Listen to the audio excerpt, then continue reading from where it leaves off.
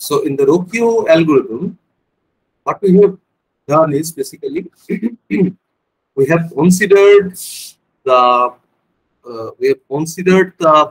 centroid of the known relevant document.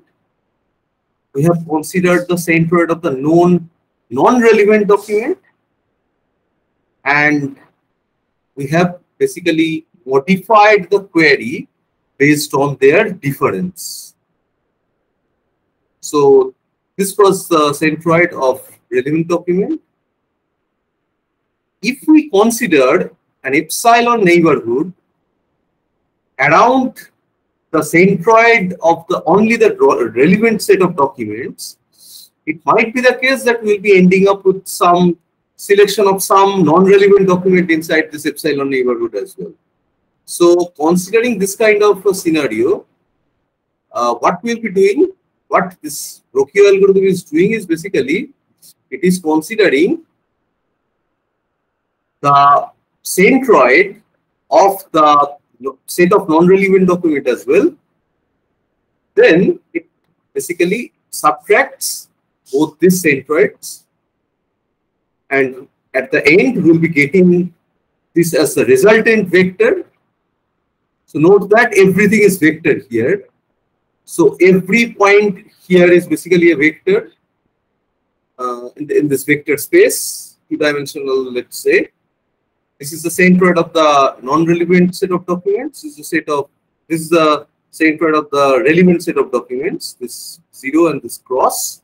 After performing this subtraction from the centroid of the non-relevant document, subtracting the centroid of the non-relevant document, this will be the vector. Now, if we consider this as the new optimized or optimal query, and again, if we consider again an epsilon neighborhood, you can see that earlier considering the length of the radius of the circle, considering a small radius also, we are seeing that some non-relevant documents are coming into the epsilon neighborhood, right? But here, after considering this subtraction and after considering this subtracted vector as the new optimized query, you can see that the radius here has increased of this epsilon neighborhood. Basically, we are considering a higher value of epsilon here. Still, we are not actually including any non-relevant document inside this vector space. This is just an illustration of the whole scenario in 2 dimension. Of course, in multi-dimension, as we have seen, for vector space model, it cannot be actually visualized this much easily, but the underlying algorithm or underlying way of handling the things will be remaining the same. Again, we'll be considering the set of non-relevant document, set of non-relevant document. We'll be considering their centroids. We'll be basically subtracting the centroid to get the optimized query vector. So now if we consider, so we started with some Q. We don't know where that Q was lying here. Expected that Q was lying somewhere here, because this document, this set of documents and this set of documents are both known judged documents. So as we have seen, in order to perform or in order to get this kind of a relevance feedback, we need to get the first phase retrieval done. Now, if we consider the first phase retrieval is performed using a vector space model retrieval technique, then the query vector, the initial query vector, must be somewhere in between these two sets. Then only we know that vector space retrieval model is basically considers their distance based on the angle, the cosine angle, the cosine of the angle, and that's why we are getting this. Now, in this formulation of this optimized query, there is no factor of Q, as you can see. What are the factors? Basically, what we are doing is we are considering this as the, let's use the same color as the definition, as the equation that I am using. So this is the basically the mu of R, that is basically a vector. As you can see, this is just a vector, and this is basically mu of NR. Again, this is another vector. Okay, now how we are actually getting this vector? Basically, by subtracting or by adding the difference between the relevance vector, vector of the centroid of the relevance set, vector of the centroid of the relevance set. Here it is the vector of the centroid mu of the non-relevance set. After performing their subtraction, what we are getting is we are basically getting this vector, isn't it? The final optimized vector we are getting by adding this relevance vector with this difference vector as well.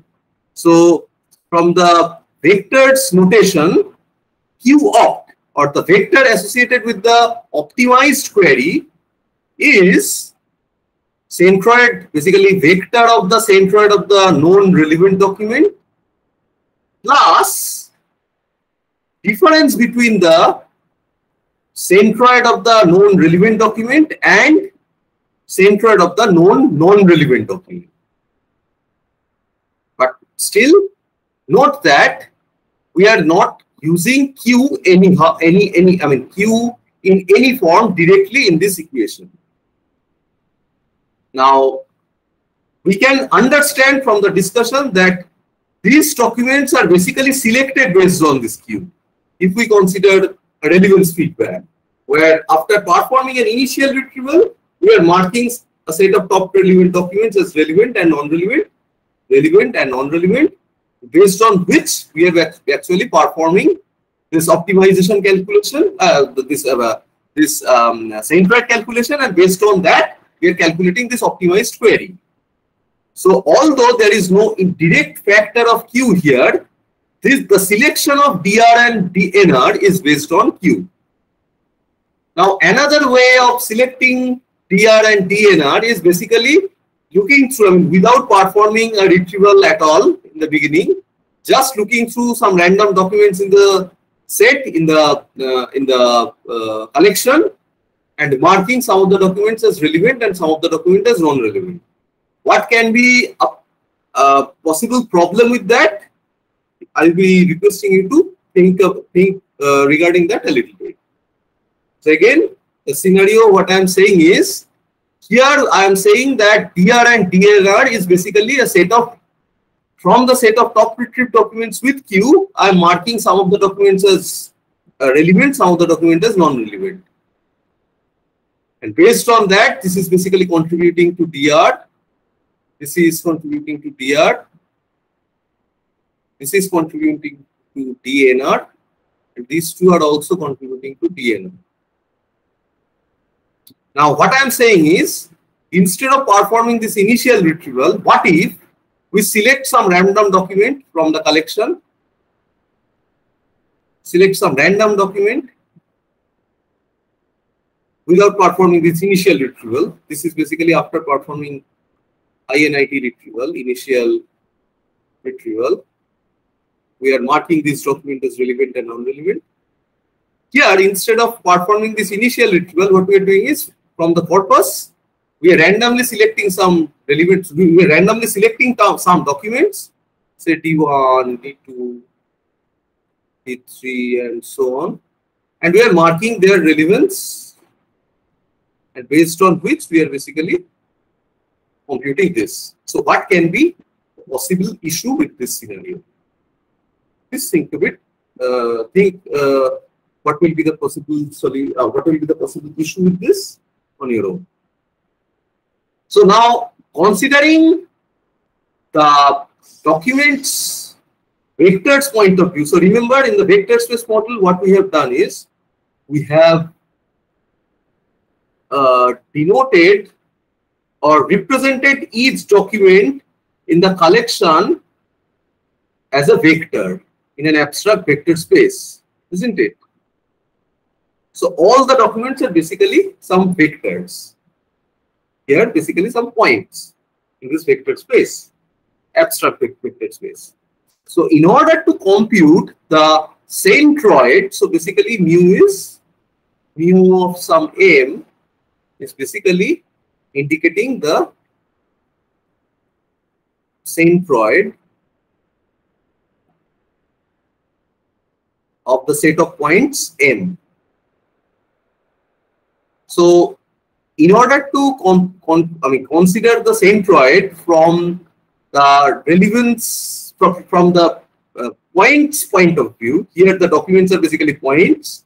So how we can compute that is basically using just summing over or averaging over all the vectors for all the documents divided by the number of documents in the known relevance set, plus the same thing, these two are the same, the mu of dr, this is basically the mu of dnr, where this is basically the number of non-relevant document, marked non-relevant document, and for each document in this marked non-relevant document, we are basically summing their vectors. This is just a simple way of getting the centroid, an unweighted way of getting the centroid of a set of points in the vector space. Now, what we are essentially doing again, we are basically moving the centroid of the relevant document by the difference between the two centroids, right? Now, this is practically what we will be, this is theoretically what the Rocchio algorithm is taking us to do. But again, note that there is no direct presence of Q here. These are indirectly based on basically this Q, basically the set of TR and DNR. They are selected based on Q, but there is no direct involvement of Q in this equation. So practically what we'll be doing is, instead of considering the moving, so here we are basically moving the centroid of the relevant document, we are moving based on the difference. So practically what we'll be doing is, in order to directly involve this Q, remember that in the vector space retrieval model in the VSM, all the documents are basically some points here, and the query is also a point here. The query is also represented as a point here, but still we are not using it anywhere here. So instead, practically what we'll be doing is, instead of moving this the centroid of the relevant document, what we'll be doing is, we'll be basically moving the query vector. So again, I'm repeating, instead of moving the centroid of the relevant document, we will be moving the query vector. Why? One reason is, there can be different types of relevant documents for a given query. Although it is expected that all of them will be topically related to Q, but it can be the case that the documents are, say, multi-topical and their vectors are actually spreaded across multiple spaces, spreaded across the vector space. So as we are considering only, so here is what? Here is basically a set of rel docs of Q, isn't it? So if we consider this as the collection, maybe this is DR, but it is a set of all the relevant documents. It might be the case that the total or the other relevant document of Q is actually spreaded here as well. Okay, just give me a minute.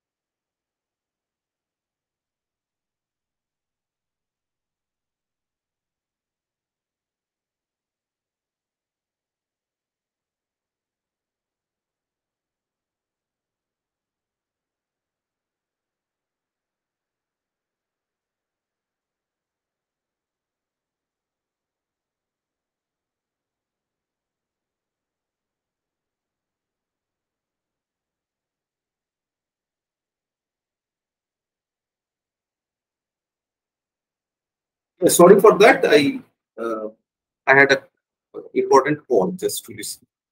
Yes.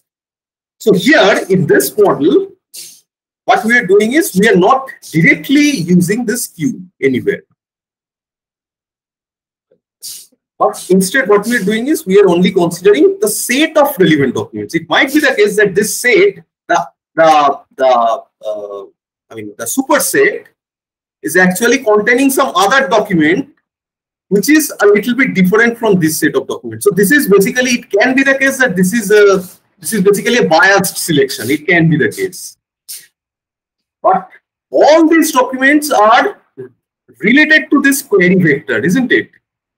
This Q vector. So instead of moving the centroid of this set of relevant documents, what we'll be practically will be doing is we will be basically moving the vector of the query.